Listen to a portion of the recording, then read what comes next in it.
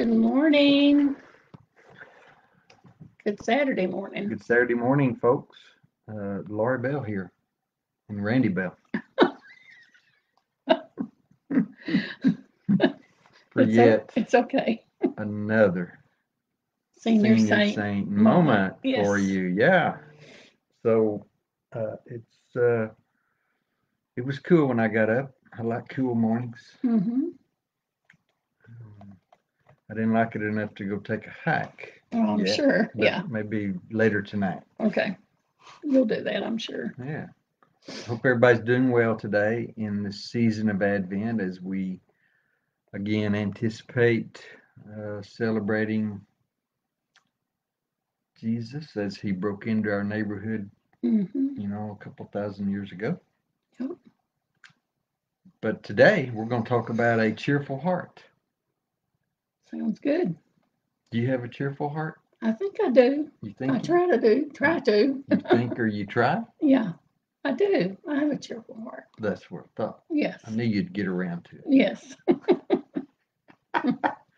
A cheerful heart. Yep. And again, we're using Nancy Parker Brummett's little book, The Hope of Glory, Mm-hmm. and it's really a good devotional guide for those of us a bit older in life, chronologically gifted, as we say. Yes. Yes. So let's get started. And good morning, Miss Carol and Julie. It's good to have y'all today. Yep. Yes. Yes. So, Laurie, would you like to read our verse? We're going to be in Proverbs a lot today. Okay. And then we'll get started with a prayer. Okay. The verse is Proverbs 15:15.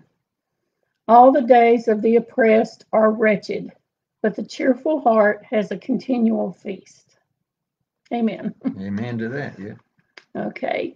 Would you like to pray with us, please? Yes. Lord, it's difficult for us to be cheerful day in and day out, especially when circumstances may leave us feeling anything but. It's on those days, Lord, that we ask you to give us the strength to offer a smile to someone, to look on the brighter side of an issue, and merely to praise you with a cheerful heart. In your holy name we pray. Amen. Amen. Thank you. Mhm. Yeah. So, we're talking about those who are cheerful promote a feeling of cheer in others. Do you think that's right? Definitely, yes. So it could be contagious. Hmm. You think it's as contagious as COVID? I've never thought of it that way, but I think if you're having a bad day and you're around someone that's smiling or cheerful, that it'll brighten your day Yeah. and make you see things maybe a little bit differently.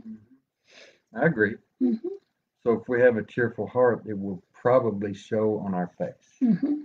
Yeah, I think that's right. But listen to this. It's hard to promote a feeling of cheer with a frown or a grumble.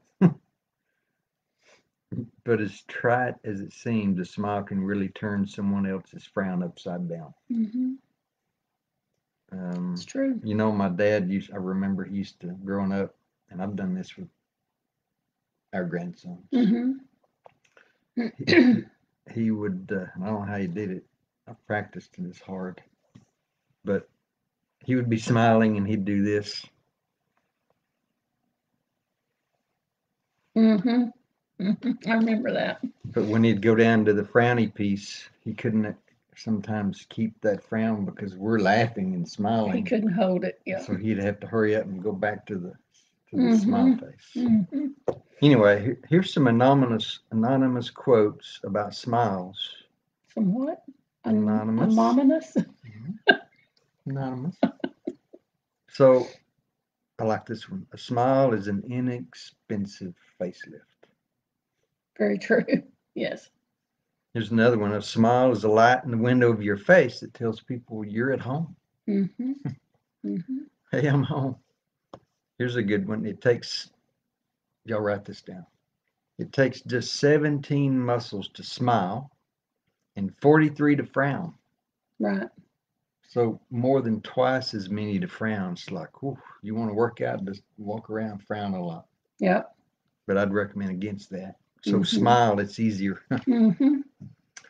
Wrinkles are there to tell us where smiles have been. I like that. Yeah. That's a good one. If you see someone without a smile, give them one of yours. So that's a good one. Mhm. Give them away. Mhm. I like to give them away walking around Walmart or Mhm. HEB or in the restaurant. Yes. Here's one. No one likes the fake cheerfulness we encounter day to day. Have you ever encountered fake cheerfulness? Probably so. Probably. Yeah. You know, those that say, have a nice day after they've just been kind of ugly to you. Mhm. Yeah. It's like, Yeah. well, you know, they kind of ignored the whole point there. Mhm. So it's insincere, but we all respond positively to a genuine smile. And, you know, that reflects a cheerful heart. And so we all feel better when we are cheerful. Here's something that I like in the book. Studies have proven that those with a positive, sunny outlook on life are most likely to have long, satisfying lives. I would agree to that. Yeah, I agree with that one. Yeah. For sure. Yeah. So walking through life with a positive attitude makes it possible for us to weather many difficulties and storms that come our way. Mhm. And keeping a sense of humor in the face of adversity, you know, very often keeps us from succumbing to the depths of depression that might follow Very true. adversity. So, you know, those that receive joy from the Lord have a genuine reason to be cheerful. Mhm. So here's a question or two. And y'all think on this too. Do you think you are more or less cheerful than you were 10 years ago?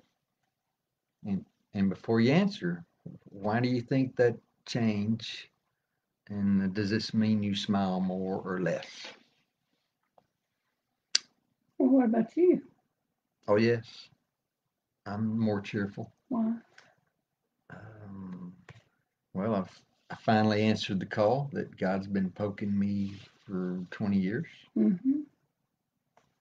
So, yes. During that 10-year change. Yeah. Yeah. Mm-hmm. And I know I am. When I look back at the last 10 years, a lot happened in the last 10 years. We moved several times in the last 10 years. And I think we're more settled now than we were at that point. Mm-hmm. So I agree. We just moved 4 or 5 times in 10 years. yes. That's not bad. Lord, Love you, dear. please let the next 10 years not be like that. That's just I'll keep smiling though. every 2 years. That means we're packing. Yeah, okay. So we've only been No. here a year and a half. Not even that. Okay. In this house. Yeah. Yeah. All right, Yeah. we're good. Anyway.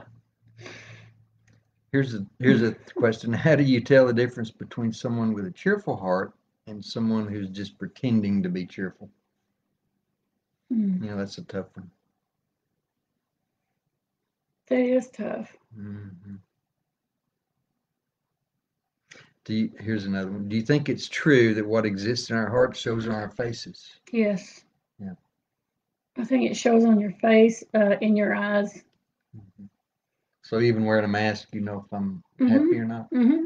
You can tell by someone's eyes. That's important today. If they're smiling or not happy or, yeah, for sure. So there's that song, The Mask. I mean, that movie, the show, The Masked Singer. Mm-hmm. Mm-hmm. So the masked smiler. Yeah. You see it in your eyes. See it in your eyes. Yeah. You know, there's some scripture that talks about cheerfulness and happiness, and these are in Proverbs. Mm-hmm. An anxious heart weighs a man down, but a kind word cheers him up. Mm-hmm. I agree to that. Mm-hmm. A happy heart makes the face cheerful, but heartache crushes the spirit. I've seen that. Yes. Yes. A cheerful look brings joy to the heart. And remember, those are free. Mm-hmm. You can give a cheerful look away and it costs you nothing. Absolutely nothing. True. And good news gives health to the bones. Mm. Yeah. Mm. Here's another one about that. A cheerful heart is good medicine, but a crushed spirit dries up the bones. So Wow, it's a that's in heart, Proverbs, huh? yeah, it's a heart matter. Mm-hmm. It's a heart matter. So Yeah, when you I go can see that. to, there's some talk in Scripture about be of good cheer. Jesus. There's several references to how he told his disciples to kind of relax. Uh, if you remember, he in the raging storm in Matthew, in this King James version, but straightway Jesus spake unto them, saying, "Be of good cheer, as I. Do not be afraid." Mm-hmm. Well, that's pretty dramatic. Yes, Jesus says, "Y'all relax. It's just me." it's just, yeah, yeah. You think they smile still? And in John, just before his death on the cross, Jesus encouraged his disciples by saying, "In this world you shall have tribulation, Mm-hmm. but be of good cheer. I have overcome the world." Mm. So he's saying, y'all going, as Christians, you're going to really, you're going to be martyred, you're going to be persecuted, but be of good cheer, We're going to go through it. because I'm with you, right? So in other translations, like in the NIV, in the Matthew version of this about the storm, it says, "Take courage." Mm-hmm. And in the John passage on the tribulation, he says, "But take heart." But still, the King James version says, "Be of good Be of cheer." good So, cheer. nothing's lost in either any of those translations. True. So, it is possible for us to be of good cheer, but it's impossible for us to be of good cheer unless we have courage and take heart. Mm-hmm.